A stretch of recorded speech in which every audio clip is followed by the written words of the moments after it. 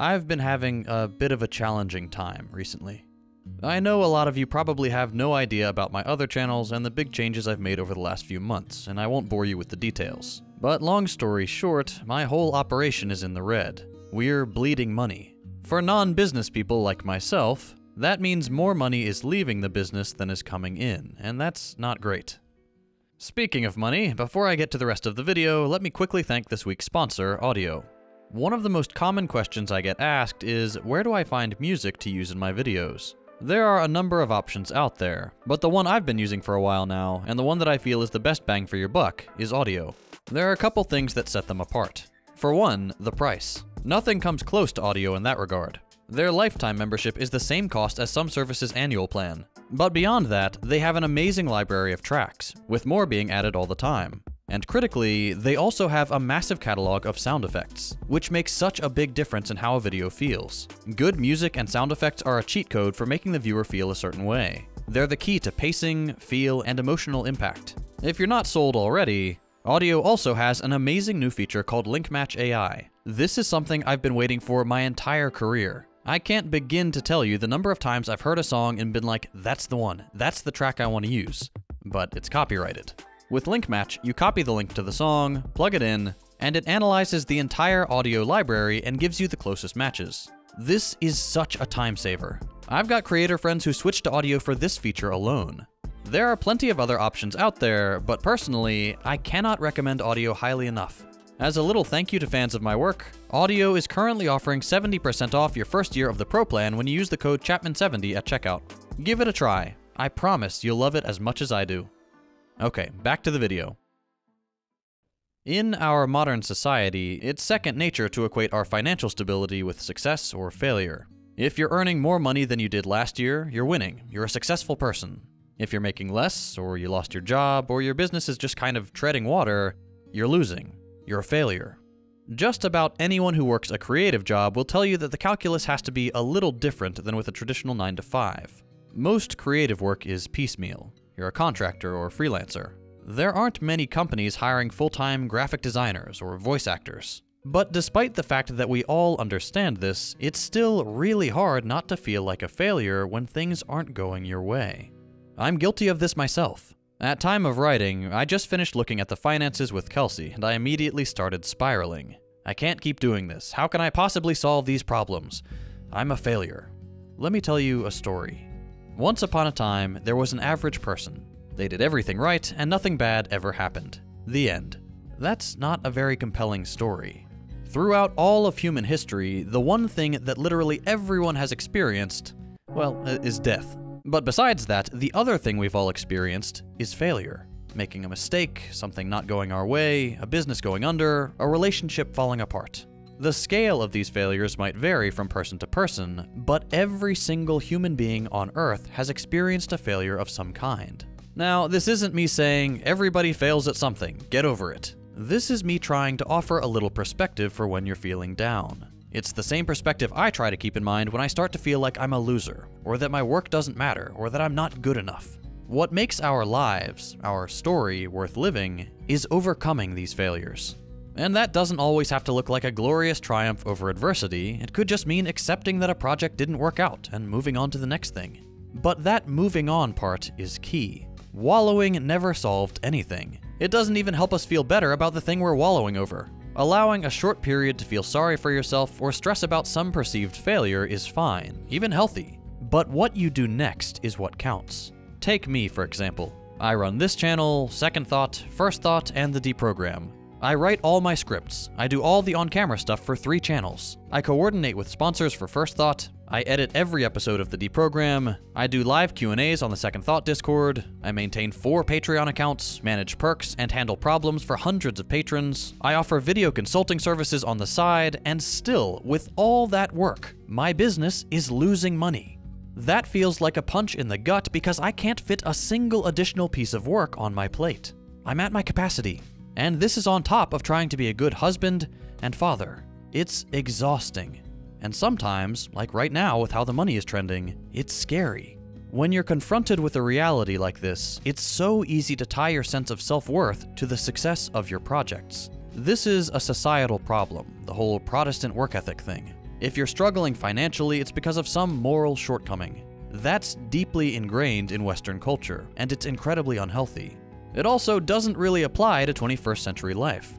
I know plenty of people who work even harder than I do who are in a far more precarious position than I am. That's just the nature of work these days. It's really hard to make a living, even if you've got the best work ethic in the world. So back to that story I told you. The one where nothing bad happened and the hero just coasted through life. This may just be me, but that sounds like a pretty dull life. Without challenges, without adversity, how do we know what we're capable of? All the best stories follow characters who are in way over their heads. The problems they face drive the story forward, and we watch them learn and grow and become better each time they overcome a setback or a challenge or a failure. These stories are compelling to us because we can all relate to them. There's nothing exciting or fulfilling about a life of extreme leisure and stability, free of challenges and obstacles. Why even exist at that point? Of course, that's not to fetishize a life of overwhelming precarity either. The extremes of stable luxury and constant hardship are both damaging to what it means to be human. Someone who's never faced a problem has never had the opportunity to grow, to learn, to be introspective about what happened and why. Someone who's constantly having to worry about where their next meal is going to come from won't have the opportunity to let their guard down, process their trauma, and feel proud of how much they've managed to overcome. But for most of us, we're somewhere in the middle. We have a fridge and a TV, but we also have bills and a job that's probably not as secure as we'd like. That's especially true of creative types who have to rely on unpredictable demand for our services and skills. When we have a bad month or our business starts to slump, that's when we have a choice. We can give in to those negative thoughts. We can shut out the world and just stew in our self-pity and worry. Or we can continue to do the best we can, knowing that sometimes things just don't work out. Maybe there's no salvaging this particular chapter in your story. But you're still alive. You're still living that story. What happens in the next chapter is up to you. It may not be what you expected. It may be absolutely miserable for a while. But it will also reveal things about yourself that you may not have realized, or that you were able to ignore when times were good. For me, when I'm feeling like a failure, I think to myself, okay, fine. Let's imagine everything fell apart. YouTube deleted my channels and I have no way to make money the way I do now. As long as I have my health, my wife, and my daughter, everything else can be fixed. I've worked other jobs before. I can do it again. Bad times show you what really matters. And most of the time, it boils down to just existing and being with the people you care about. When we think about failure, we need to cultivate a healthy mindset. We tend to think of failure as a single, permanent thing, but that couldn't be further from the truth. Humans love to compartmentalize, but if you take the long view, failures are just little speed bumps over the course of a lifetime. Think back to something that seemed like the end of the world when you were a kid. Doesn't seem so bad today, does it? The benefit of hindsight will do a lot of heavy lifting. But there's no denying it. Sometimes the right now can suck. The most productive mindset we can have is one of resilience and determination. Our goal should be to build the best life we can for ourselves and our loved ones while realizing that we're not in control of everything. The world is a chaotic, unpredictable place, and trying to insulate yourself from challenges and failures is pretty much impossible. Let's try another story. Once upon a time, there was a spoiled kid from the suburbs who was just clever enough not to have to try very hard in school. He got a scholarship to a little private university and shipped off to another state, where he quickly realized that there was no one to force him to do his homework or even show up to class. That semester, he earned a 1.67 GPA. He lost his scholarship, and he was at risk of getting kicked out. How's that for a failure? Kid starts out with a great trajectory and finds himself on the precipice of completely wrecking it. One more bad grade would have sealed the deal. So what does he do? He doesn't wallow. He has some hard conversations, fixes his perspective, and ends up graduating on time with good grades 3 years later.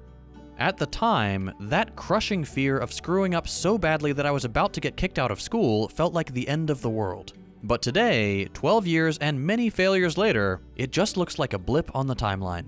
I've started and scrapped at least 3 other channels that never went anywhere. I quit a sales job 2 months in because I couldn't handle it. I've failed more times than I care to admit. But each of those failures has taught me something, either about how the world works or, more importantly, about myself. And because of those periods of adversity, I'm better equipped to handle larger challenges when they arise. I still get stuck in negativity spirals sometimes, but that's just part of being human. I'm able to acknowledge the feeling, let it simmer for a bit, then let it go and figure out a path forward. It doesn't have to be the ideal path forward. You don't have to be certain it's the right one. You just need to keep moving and see where your story takes you. Eventually, after what is hopefully a long and fulfilling life, you can look back through all the chapters and smile and shake your head at how apocalyptic each of those challenges felt at the time. And by that time, I hope you'll realize that you're not a failure. You never were. You're you, just like everyone else is whoever they are. You are not defined by your failures or your successes. You're defined by how you respond to all of life's events and what you choose to consider important. So don't be afraid of failure. Embrace it for what it is, and let it add to the richness of your life story.